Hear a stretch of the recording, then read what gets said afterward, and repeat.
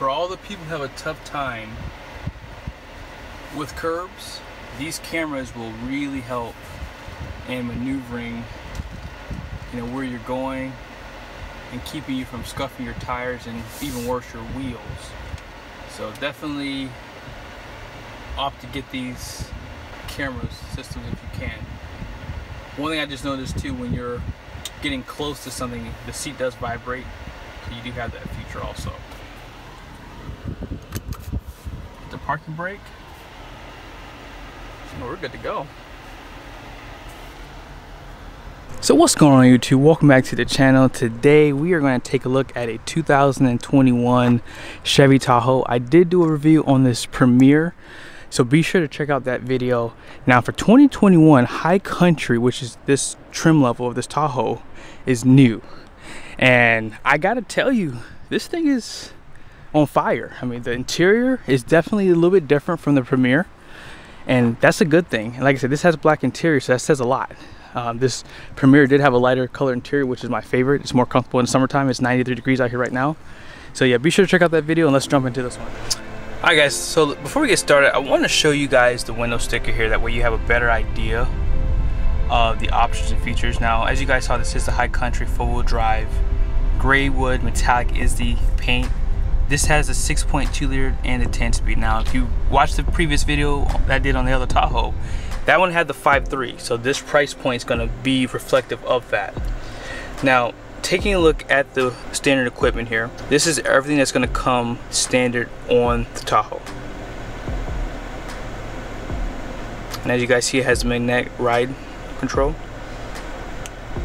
It does have a mechanical limited slip differential also. The 22-inch wheels do come standard. On the Premier, it is an option.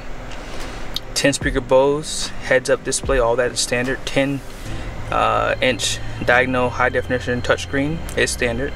CarPlay, all that good stuff comes on this thing also. And then it continues up top. And this is everything for the interior. 3-zone climate control. You have the memory settings for driver seats, outside mirrors, and a steering column. LED headlights, all that's standard. And then dual exhaust with dual tips. And this is all your safety features here. And then this is going to be your base price at $72,600. If you want it to be cheap and try to cut costs on this High Country, if this is the one you wanted, you still will have to pick a panoramic sunroof. I thought that would come standard on a top of the line, but it's not.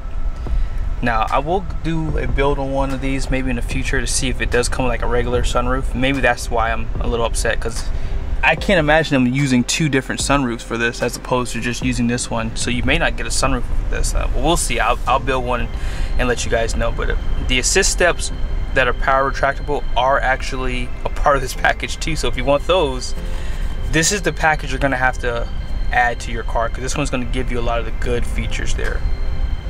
Now, black illuminated front bow tie, $450, and then reflective window shade. Now up top here, illuminated mirror with the Chevy emblems, $135. So this one does not have as many options as the Premier had, but total price for this one with destinations is $79,220. One thing to note, if you do get the 6.2, you are going to lose a little bit of fuel economy, so just keep that in mind. One thing that you can tell about this High Country that is probably a good thing for most people is the lack of chrome that they're using on the grille. Instead of chrome, they're using like a bright color here, but this is like a satin material, and it goes well with the headlight design too.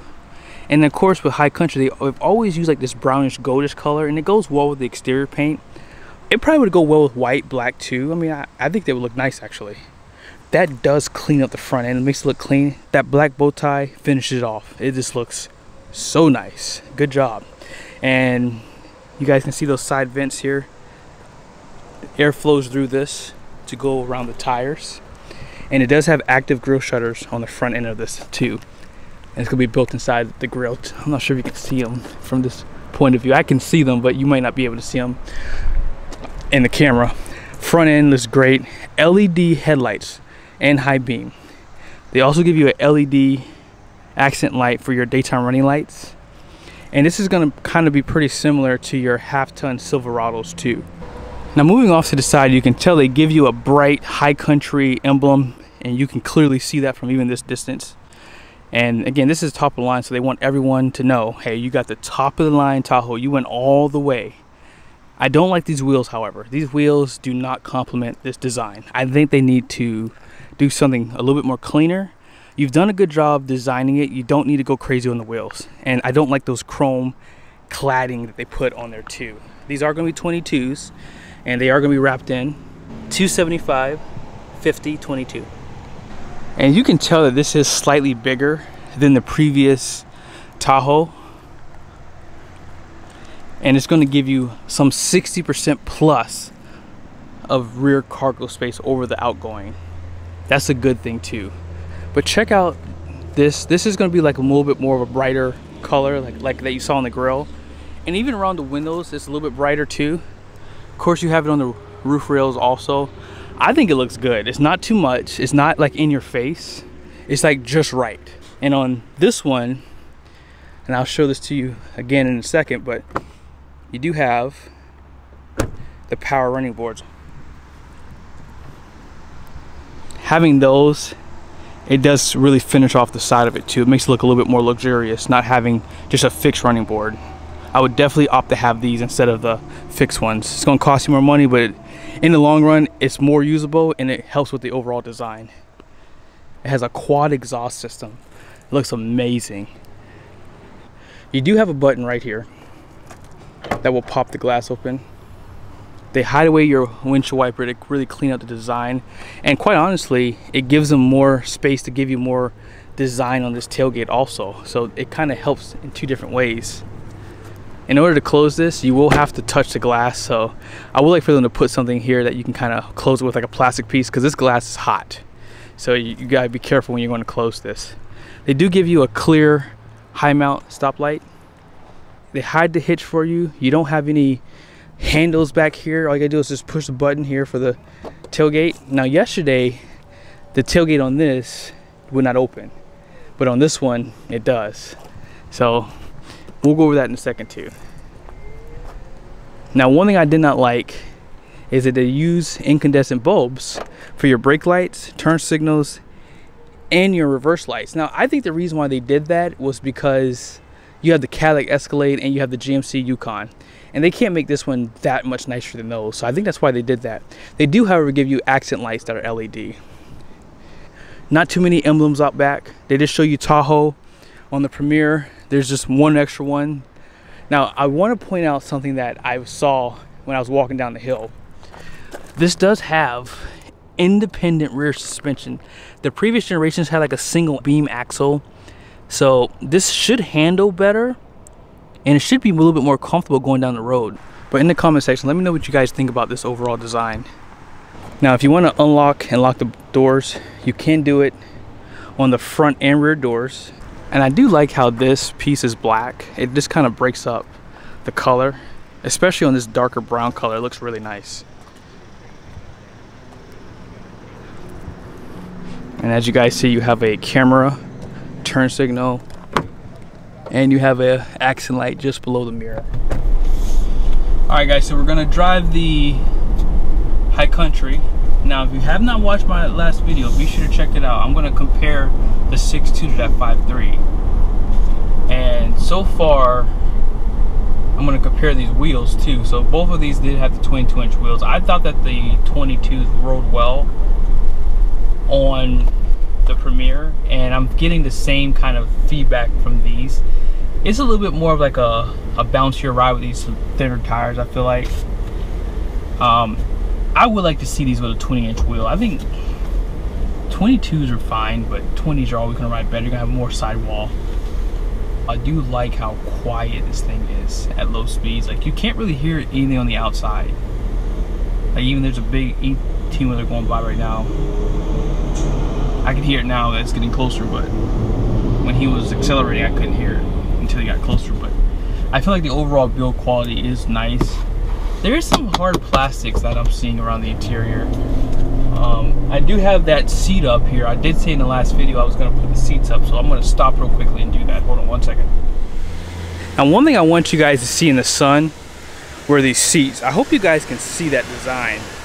That is pretty nice. So this is like a mocha color, and they have like an orange accent inside of the perforated part of the leather, and it pops really nicely. Even the piping around the seat has a design on it, and yeah, it looks really amazing. And that design, it really matches like this color and then the color you saw on the grill. It's a pretty good attention to detail.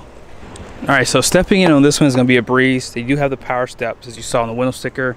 Really easy to get in and out of. One thing I do notice is that this does not have a raised plastic piece here, so you don't have to lift your leg up and do exercises as you get in and out of your SUV. I like that.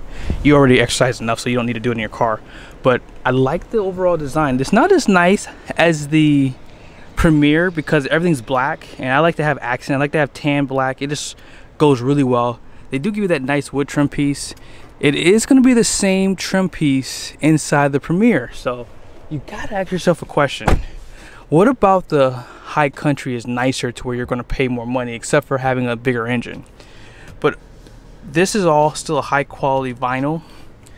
This is all high quality vinyl. You still have heads-up display in each one. I'm just trying to figure out for myself which one I would get, and I'm starting to really lean towards the Premier. But as you guys see, I mean, the interior is still really nice. You know, you still have your parking brake. Everything's still the same here. You have your lane keep assist. It's unavailable because we're not driving. Traction control, parking sensors, downhill assist, your automatic stop start, and then your plugs that you have around the vehicle. You can turn those on and off. Four-wheel drive system, you have, if you use this toggle, you do have different driving modes that you can choose. And you also have automatic headlights, trailer brake controller, and then for your heads-up display, you can actually control that. I don't know if you guys can see that. It may not pick up that well on the camera, but you have a really large display for that. One thing I want to show you guys I forgot to do in the last video is this. So I normally have scatterbrain when I get out of my car. So because I'm not putting something in gear, this is a test for everyone that is like me. If you go to get out of your car, this thing will actually put it in park for you. That is really cool. Like, that is a huge saver, because if you're like me and you just like to get out of your car and not put it in park, Chevy's already figured it out for you guys, and that's really good. That's something that will save your life, because some people have died from that. This is going to be a 10-inch screen, and it's really easy to use. I did not go over this. Maybe in the future I'll go back and go into detail, but I will show you most of the screens. Really nice, really responsive, very quick too. Whatever you're trying to go to, it goes there quickly. It doesn't have to think about it. And love the colors, love how bright and high definition it does look. And one thing I noticed last time I didn't show you guys, it shows you what the gas prices are at the gas stations. Pretty cool touch to that. Climate control, you can control it here or down below. As far as the audio goes, you can control it up top or below. Heated and cooled seats. I'll be honest, I'm still trying to figure out if these things work, because I haven't really noticed a difference since I've been sitting in both of these seats. But it's hot. It's like 100 degrees outside probably at this point. I don't see where it shows the outside temperature. Maybe we go to climate, maybe it'll show it here. Yeah, it's 80. Well, it's showing 85, but it's definitely hotter than 85. I mean, it's hot. Now, I do like how they do give you leather on the side. They also give you leather just between the screen and your AC vents. Really nice touch. Now, I'm really starting to like this. This is really upscale looking. I like how you just pull this. Those two you pull, and these two you push. And if you like to lock in a gear, you can do that here. Now, this does have a 10-speed transmission that you can see just below. I'm really pleased and impressed by this design. Like, this is nice. I was impressed in 2014 when they redesigned the Tahoe, and they've just continued to set that bar a little bit higher for Ford and for whenever the Jeep Grand Wagoneer decides it wants to come out. This is a cool feature here. I showed it to you in the last video. There's a lot of different ways you can adjust this. My favorite is how you can raise it or lower it. Really cool. I like that. And on the screen, You have different cameras. You have 9 different cameras around this thing, and you can control this thing in so many different ways. Front and rear. You can look at the back wheels. You can look at the front wheels. You can turn them. That way you can kind of see where you're going. If you're hooking up a trailer, you can hook it up like that. And you can turn on and off the bird's eye view too, which is this camera here. Really nice, very clear, high definition. And yeah, they did a good job on that. Now at the very top, they do give you home link. You do have LEDs inside the interior. You can drop those rear seats, and they give you 3 different buttons for your sunroof. You do have the shade that slides, and it does not stop. So if you want to stop it, you can, but it just keeps sliding. Same thing goes when you're going to close it. And if you would like to open up the slide feature here, they'll open together. So you don't have to necessarily open a shade to open this sunroof. It'll do it all together for you. And it's a pretty big open space too for the sunroof. I mean, that's pretty big for a panoramic sunroof. And everything's one touch. Now, I did not mention it here. Your front windows are going to be auto up and down. The rears are going to just be auto down. Going back up top here, you do have your OnStar up here too. Now, if you would like to open your tailgate max or 3/4, you can select that, or you can just turn that completely off. And this button is gonna turn on and off your dome lights if you're getting in and out of the car at night. You don't want those lights on if your kids are sleeping. That comes in pretty handy. Now, I did the same illustration on the last one, so be sure to check it out. I did use this Yeti cup. This is a pretty big Yeti. I did know that it did not fit here. It does fit these 2 cup holders. So you have 2 in the front doors, 2 in the center for up front. You also have 2 back here that this fits in pretty nicely too.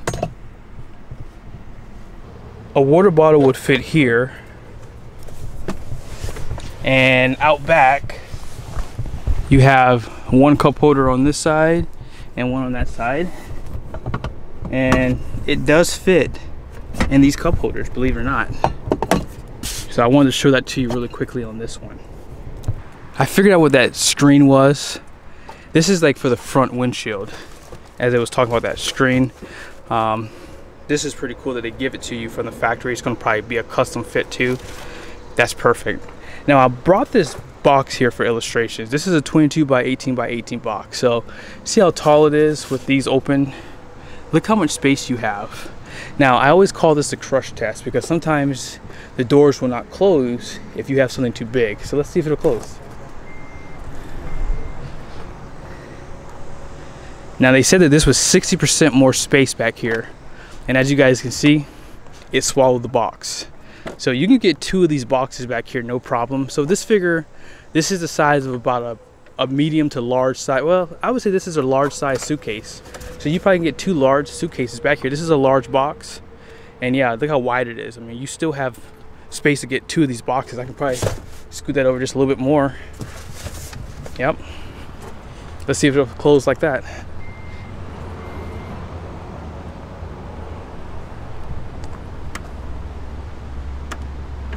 Nope, it won't. So maybe you can get 1 of these boxes and 1 medium-sized box back here.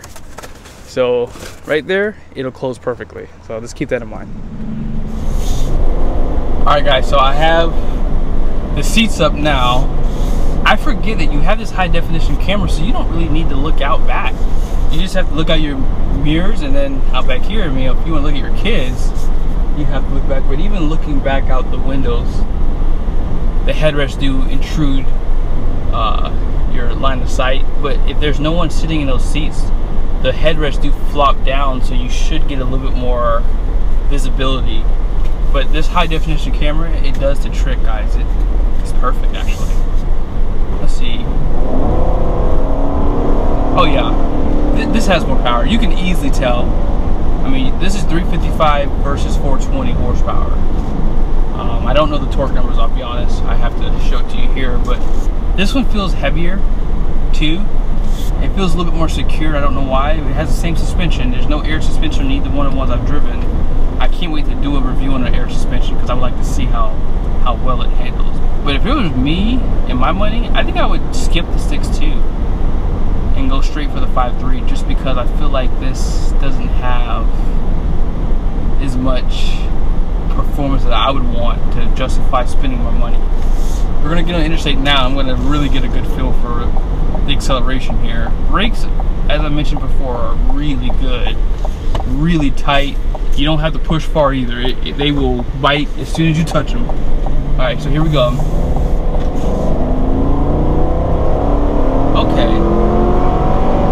Okay, yeah, so it definitely does have 80, so I'm doing 80 now. It definitely does feel faster, for sure, but it's not enough for me to justify spending more money. I mean, if I have to spend $3,000 or $4,000 for that, and you're gonna get worse fuel economy, I would definitely stick with the 5.3. I don't think there's a big difference. Now that diesel is gonna probably be the true test to see which one does better, but overall, I'm not really seeing a dramatic difference in the performance, but really comfortable. This has the lane keep assist, so yep, it's definitely keeping me in my lane. Wow. Yep, it's definitely turning the steering wheel. I would definitely recommend taking a look at this before you buy something else. I mean, I strongly recommend this, especially if you're going to tow a trailer. I'll show you guys the numbers as I always do on my reviews. And Chevy does something special. They give you the actual tongue weight limitation, and they give you the limitation for the towing capacity on the door, because this is going to have a lower towing capacity than the Premier, because this is slightly heavier because of the engine it's using. But overall, handles well, brakes are great, and because of this high definition rear view, visibility is perfect. You can't get much better than this. I am 6 foot tall, and when I walk under this tailgate, I probably have about like another 5 inches before my head would hit.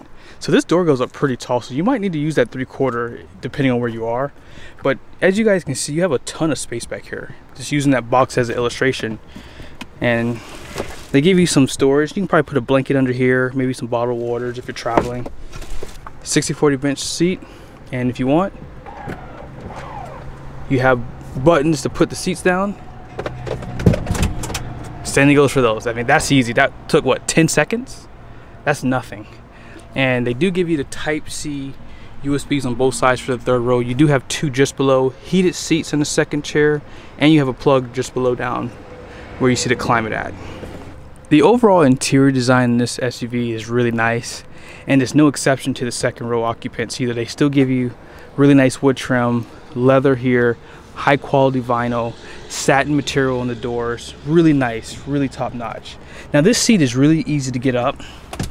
I just pull from the side here. Easy to do with one hand holding a camera. You can drop that seat down, and you can slide it front and back. Now if you want to recline it, let's see where that feature is. I did it in the last video and I'm having a brain fart here. So if you want to recline it, you have to pull this lever up as opposed to pushing it down, and it will recline the seat. And it's enough to make me have a nice nap on a 4 or 5 hour trip. I could take a good nap back here. And you can choose whether you want your kids close to you or further away from you. I choose the latter. And in terms of just features, they still give you LED lights out back, even into the rear and even into the cargo area. Really nice. Now there's a lot of hard plastic back in here, so just keep that in mind. If you do want to put your smaller kids back here, they're going to probably spill things. That's perfect place to be, and it's easy to get to them because you have a walkway through here too. Your climate control is just below, and like as I mentioned, you have heated seats down here. But overall guys, I like this design, and yeah, I'm really excited to see how well this is received in the marketplace, how well they do on sales. I think they really did hit it out of the park. They do give you the lock and unlock buttons, however, on this door. Not really sure what I think about that. I'm sure you can probably turn these off or disable them, or if you're driving, you probably can't control them since you would have smaller kids back here hitting buttons. And I do like the high country. I think the Premier would be better for me though. So again, I hope this was helpful, guys. Thank you so much for watching this video. If you haven't done so yet, be sure to like and subscribe to the channel. I really do want to start doing more videos for you guys on different brands. And in order for me to do that, I really need you guys to push that like button, subscribe to the channel, so that way when I go in the stores, I can get more done.